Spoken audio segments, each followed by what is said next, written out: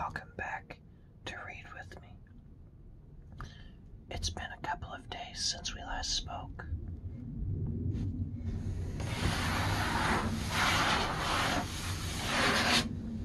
Have you been missing the story?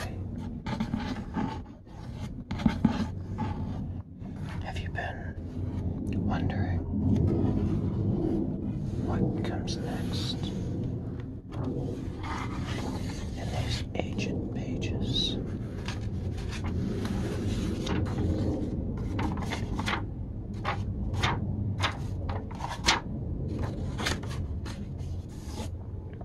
Remember, we've got to keep our voices down. We're in a library.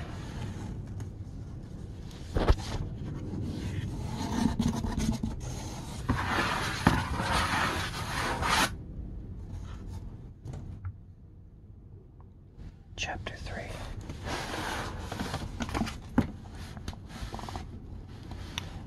The Beauty of the Catalans.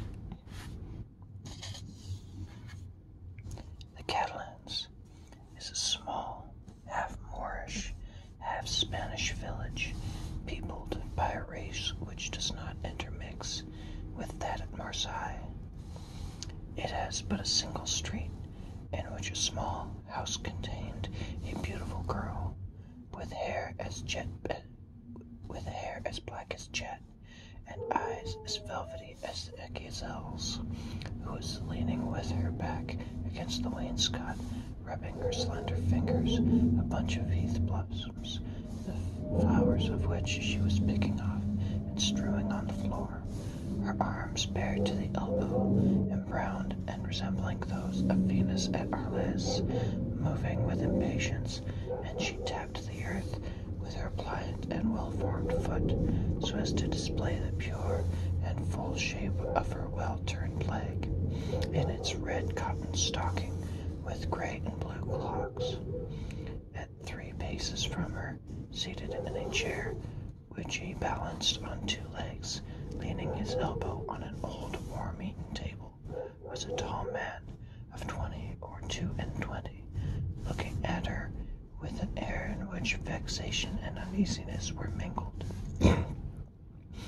He questioned her with his eyes, but the firm and steady gaze controlled his look. "You see, Mercedes," said the young man, "here is Easter come round again. Tell me, is not this the moment for a wedding? Do you forget that it is among the Catalans a sacred law to intermarry? You mistake, Fernand. It is not a law, but merely a custom, and I pray do not cite this custom in your favor. You are included in the conscription, Fernand, and are only at liberty on sufferance, liable at any moment to be called upon to take up arms. Once a soldier, what would you do with me, a poor orphan, forlorn, without fortune, with nothing but a hut half in ruins, containing some ragged debts, a miserable inheritance left by my father to my mother, and by my mother to me? She has been dead a year, and you know, Fernand, I have subsisted almost entirely on public charity. Sometimes you pretend I am useful to you, and that is an excuse to share with me the produce of your fishing, and I accept it, Fernand, because you are the son of my father's brother, because we were brought up together, and still more because it would give you so much pain if I refuse. But I feel very deeply that this fish, which I go and sell with the produce of which I buy the flax I spin, this is charity. And if it were Mercedes, poor and lone as you are, you suit me as well as the daughter of the leading ship owner or the richest banker of Marseille. What do such as we desire but a good wife and a careful housekeeper? And where can I look for it better than in you?" "Fernand," answered Mercedes, shaking her head, "a woman becomes a bad manager, and who shall say she will remain an honest wife when she loves another man better than her husband? I love Edmond Dantes, and none but Edmond shall ever be my husband." Fernand let his head fall like a defeated man, heaved a sigh which resembled a groan, and then suddenly looking her full in the face with clenched teeth and expanded nostrils, said, "But if he is dead, I shall die too.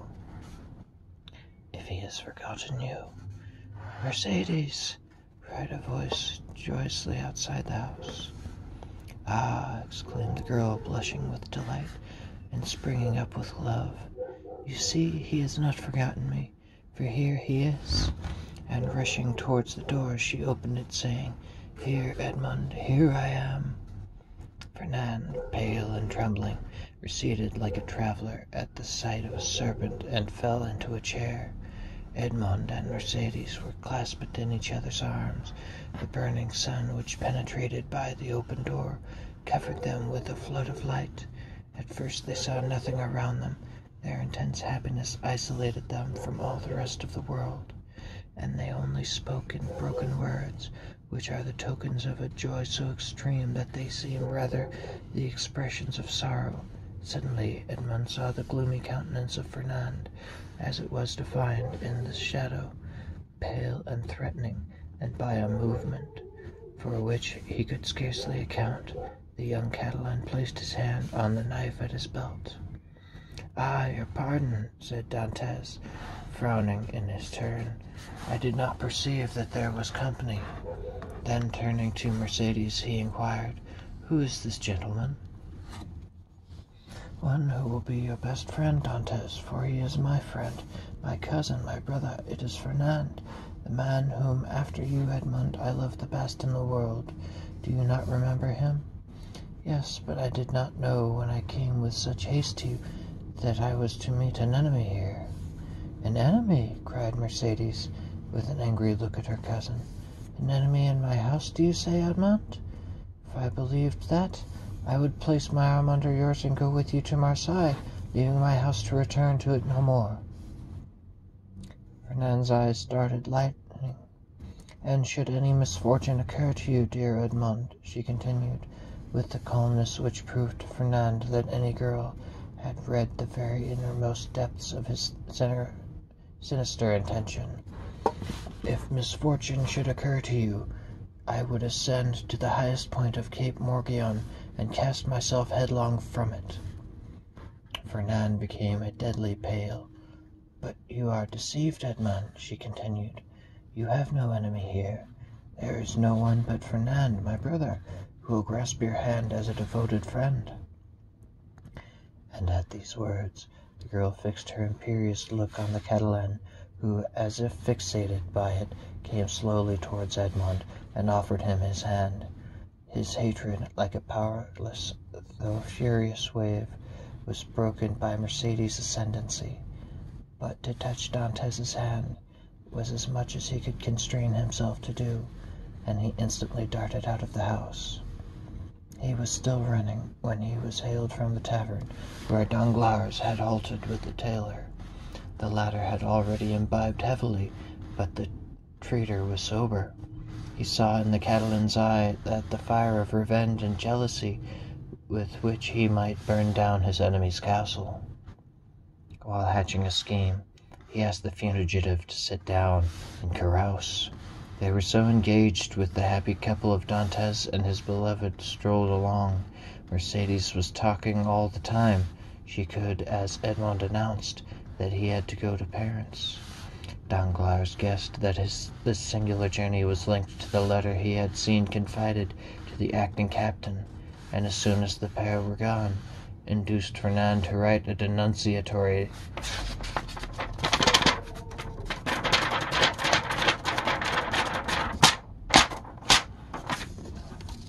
letter to the royal prosecutor, which would remove his rival Caderousse.